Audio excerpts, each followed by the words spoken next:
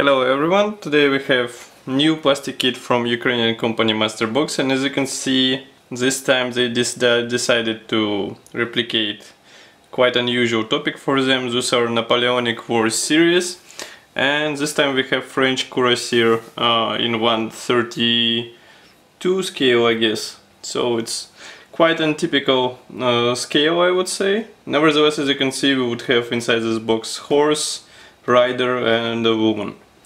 So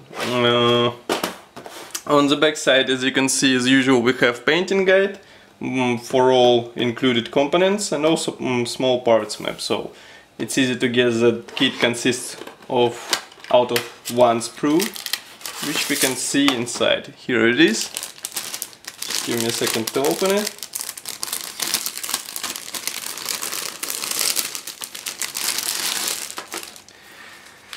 And now I will show you all parts in a close view. So here you can see house, which would assemble into a horse. As you can see, head is molded separately, but legs are molded together with body. Inside there are no positioning pins, so alignment will be up to you. Note that even small parts are molded separately, and it's quite nice solution, I would say.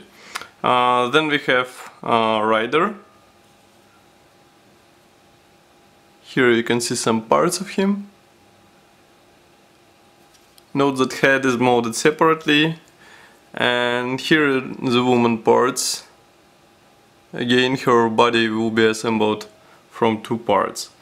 Overall, as you can see, molding quality is really impressive. This is plastic, this is not a resin, but we have even tiny features of the horse skin replicated here, and I guess it would look even better after some careful painting and weathering done.